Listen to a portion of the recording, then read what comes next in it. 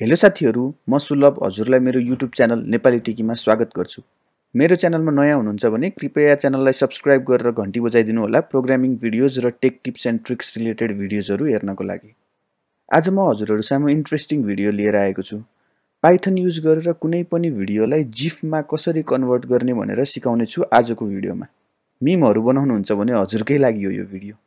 GIF मात्रै बनाएर देखाउनको लागि यो भिडियो बनाएको होइन मैले। पाइथनको पोसिबिलिटिजहरु के छन् त्यसको सानो एक्जाम्पल दिनको लागि यो भिडियो बनाएको छु मैले।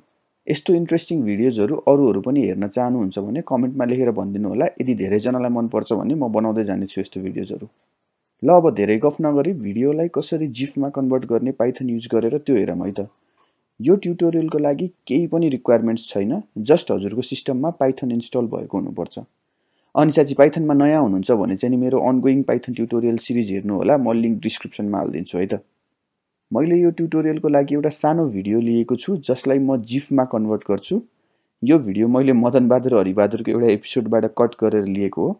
आजकल मिम नै त्यसैको मात्र चलिरहेछ हैन, त्यसैले यही भिडियो लिएको मैले नि। साथी अनि यो स्मल क्लिप पनि मैले होल एपिसोडबाट पाइथन नै युज गरेर कट गरेको हो। अब कसरी गरे त्यो भिडियो पनि चाहिन्छ भने तल मलाई कमेन्टमा लेखेर भनिदिनु होला, म अर्को भिडियो बनाएर देखाउने छु त्यसको बारेमा। ल अब चाहिँ हामी VS कोडमा जाम अनि कोड लेखौँ है त। मैले एउटा पाइथन फाइल बनाइसकेको छु।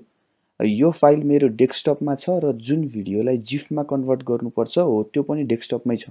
यो स्क्रिप्ट लेख्नको लागि हामी एउटा पाइथनको मुभीपाई भन्ने लाइब्रेरीको युज गर्छौं।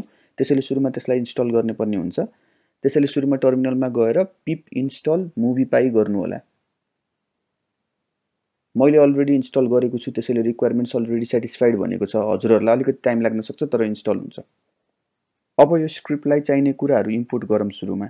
म चाहिँ मुभीपाई लाइब्रेरीबाट एडिटर भित्र भएको सबै कुरा इम्पोर्ट गर्छु र ओएस इम्पोर्ट गर्छु। मुभीपाईले चाहिँ हामीलाई भिडियोहरु रिड राइट गर्न हेल्प गर्छ, जुन युज गरेर हामीले भिडियोलाई जिफमा कन्भर्ट गर्छौं हैन।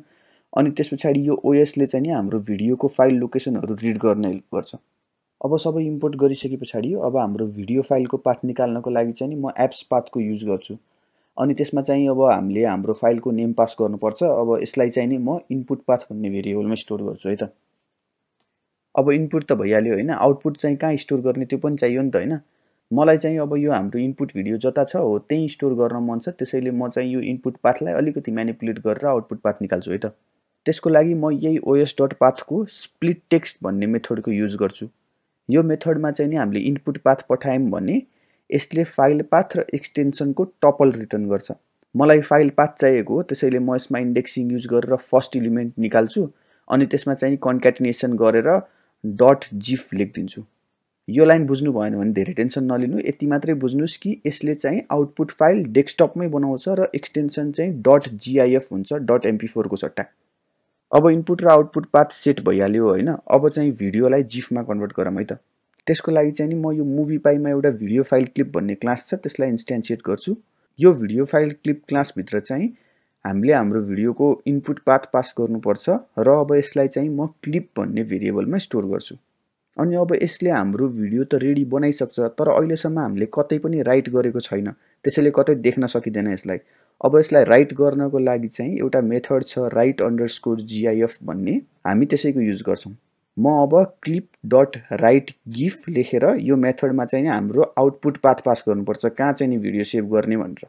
हामीले अघि माथि बनाइसकेको जुन आउटपुट पाथ छ हो त्यही चाहिँ नि हामीले यहाँ पास गर्ने छौं। अब यसले चाहिँ नि हामीले स्पेसिफाई गरेको पाथमा जिफ फाइल बनाइदिन्छ। यति मात्रै हो हामीले गर्नुपर्ने। ल अब कोडलाई सेभ गरेर रन गरौँ है त।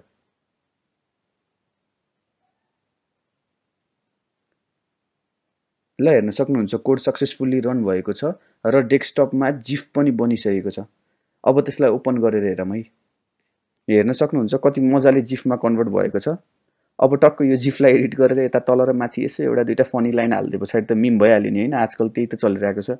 जम्मा 4 लाइनको कोड लेखेर हामीले भिडियोलाई जिफमा कन्भर्ट गर्यौं। यस्तो क्यापेबिलिटिजहरु टन्नै छन् पाइथनको।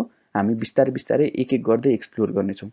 आजको लागि भने चाहिँ यो भिडियोमा यति मात्रै गरौँ। कस्तो लाग्यो हजुरलाई यो भिडियो? मन परेमा लाइक र शेयर गर्नु होला र च्यानललाई सब्स्क्राइब गर्नु भएको छैन भने सब्स्क्राइब गरिदिनु होला यस्तै भिडियोजहरु भविष्यमा हेर्नको लागि। अब अर्को टपिकका साथ अर्को भिडियोमा भेटौँला। यति भन्दै यो भिडियोको इतिश्री गर्न गइरहेको छु। Happy coding.